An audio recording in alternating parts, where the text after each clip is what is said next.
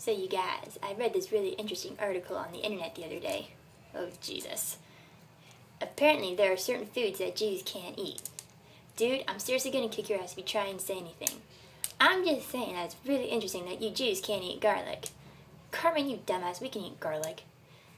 Yeah, dude, they can totally eat garlic. They just can't eat pork or something like that, right? I don't know. It's whatever my mom decides to cook that night.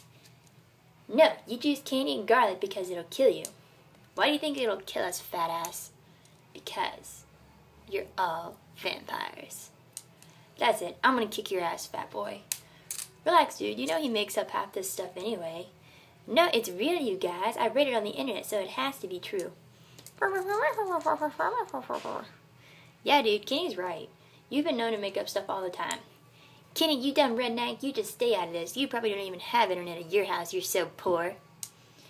Cartman, you don't know anything about the Jewish religion. Kyle, you stupid Jew. You know you're a vampire. If you're not a vampire, then may God strike Kenny down.